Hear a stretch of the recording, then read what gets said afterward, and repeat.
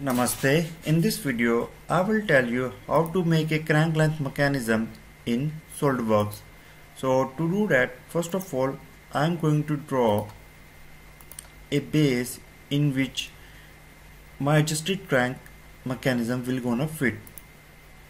So the radius it's gonna be 320 mm. And draw an inner circle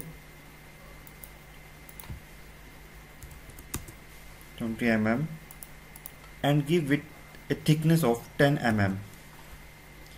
Now select the right plane, click sketch, press Ctrl+8. Now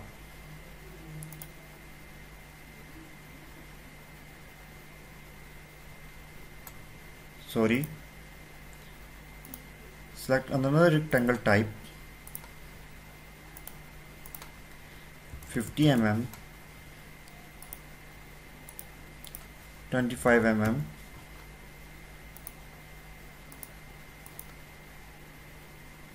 say 50 mm.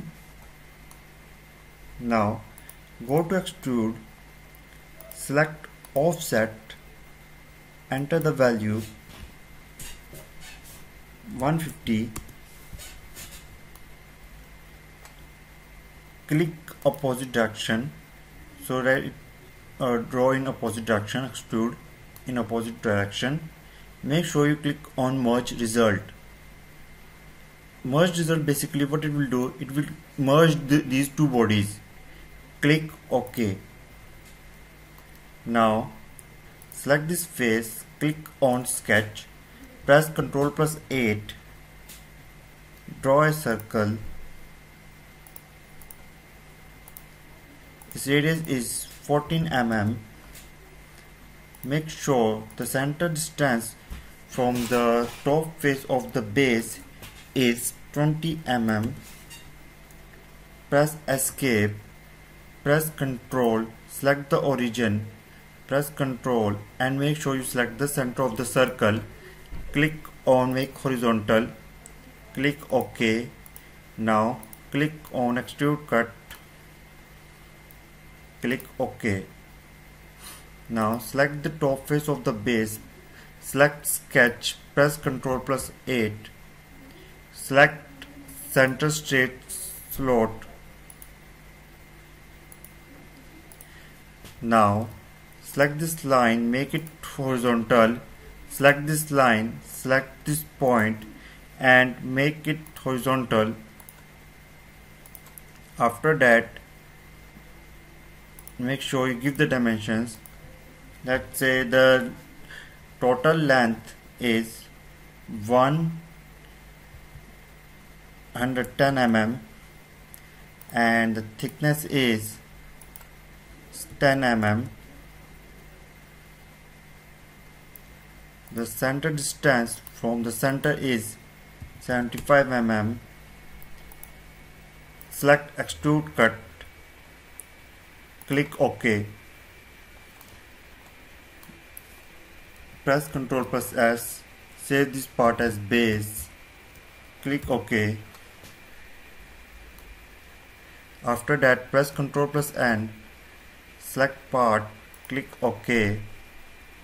Now select front plane, select slot,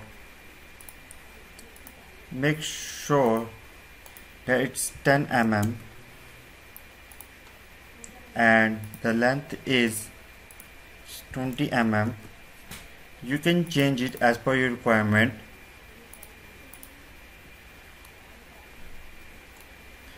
After that, select this top face, Ctrl+8 press. Now select the center point rectangle. Now draw a line, make this 35 mm and 30 mm. Extrude it up to 30 mm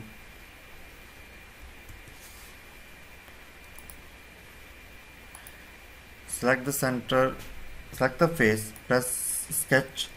Now press Ctrl plus 8, draw a circle of radius 14 mm.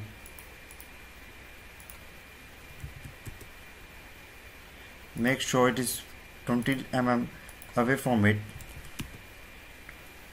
Now press escape, select the origin by pressing Ctrl and select the center of the circle. Click on make horizontal, click OK, click extrude cut, click OK. Now select the top face, click sketch, press Ctrl plus 8, draw a circle of radius 10 mm,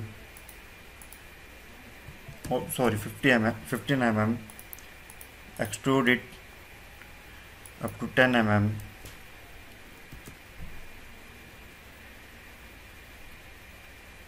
Click OK. Now after that select design library, go to toolbox, click on add in now, select ANSI metric, select bolt screws, select hex head, select heavy hex bolt,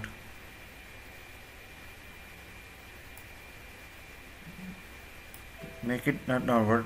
Are you trying to make a dry part? Type no. Sorry. Click and drag it down here.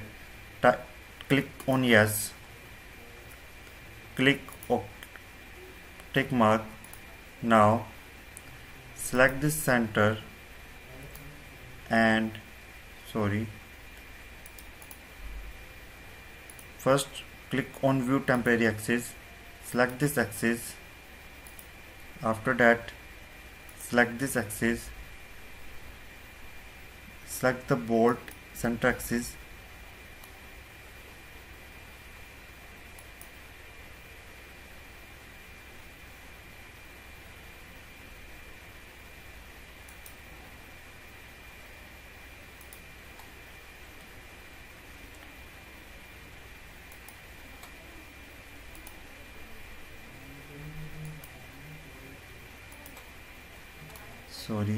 wait a minute, delete it, select this face, select this, as you can see it's meshed now. Click on add, make sure you don't click on OK button, make sure you click on add. After that select this face, select this face, click on distance, click flip dimensions, click OK. Now go to insert, go to features, click on combine, select subtract, select the main body as our current part and select bodies to combine, bolt, click OK.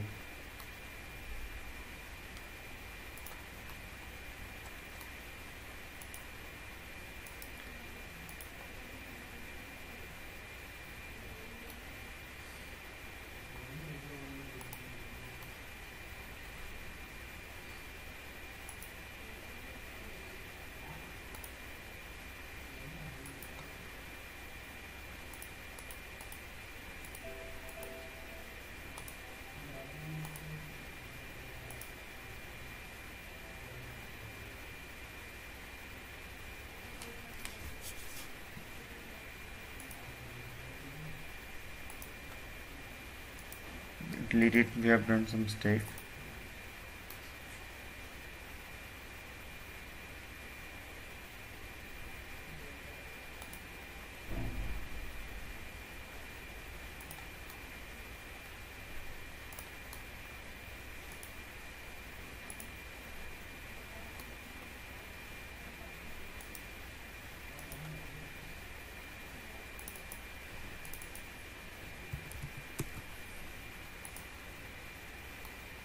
Make sure change the diameter. That's the mistake I have done, sorry for that.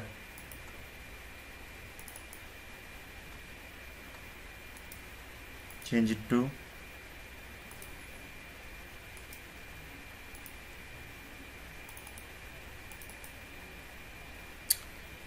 pardon me,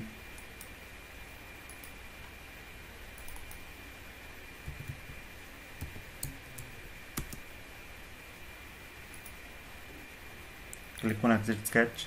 As you can see, our threads are made. Now press Ctrl plus S, type as mover. Now click on new. Now the current thing I am going to make it act as our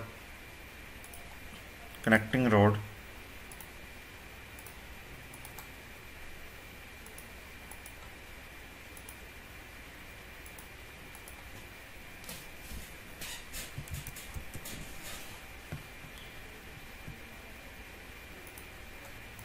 Make sure that the diameter is 15 mm.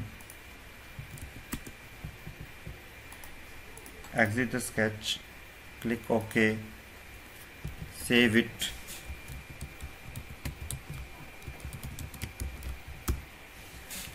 Now press Ctrl plus N, click on assembly, click OK, import all three parts. Now go to design library, again move this bolt because we are going to use this bolt. Make sure that its size is M14 and length is 120 mm and thread length is 120. Go downward, make sure you select schematic, else you can't able to see this thread. Click OK. We just need a one part, so I don't not want to select another. Select the mate, select this face and this face, click on flip mate alignment, click OK, select this face and this face, click OK. Now select this face and this face, click OK, select this face and this face, click OK. Now what I am going to do is I am going to do a mechanical mate. Go to screw. Now select this face and select this face. Its pitch is 2 mm, so type 2 and make sure you uncheck the reverse. Click OK.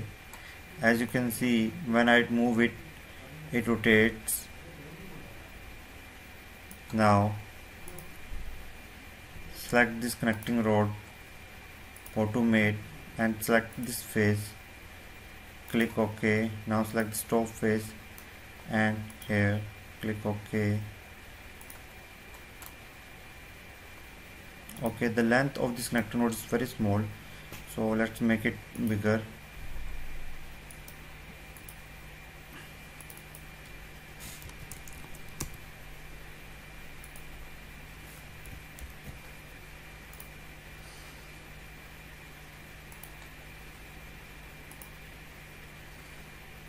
Now go to mates, select this, make it float,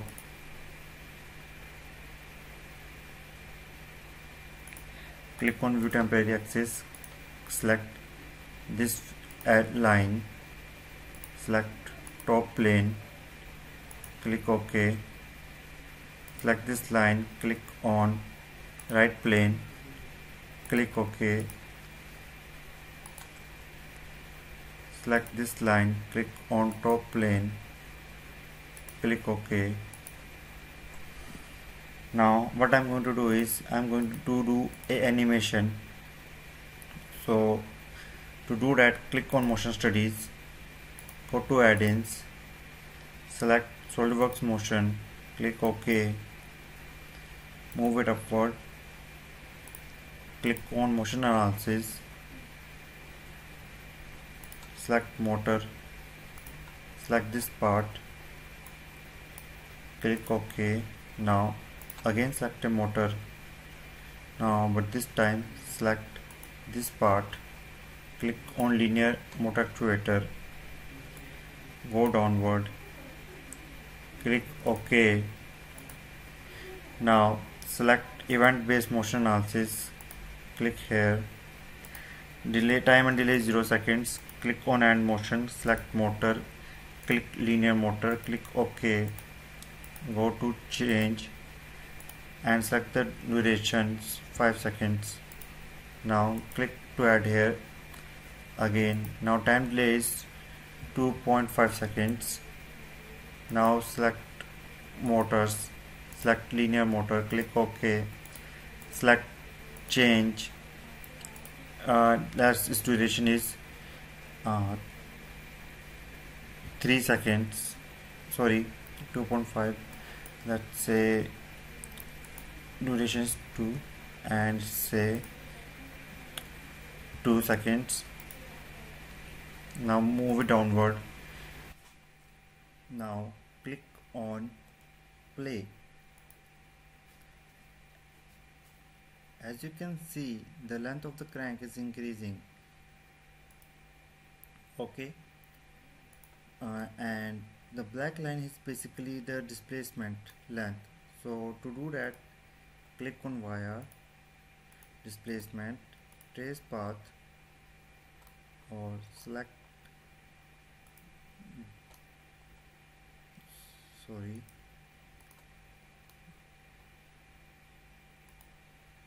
select this point, click OK. As you can see, it's moving upward.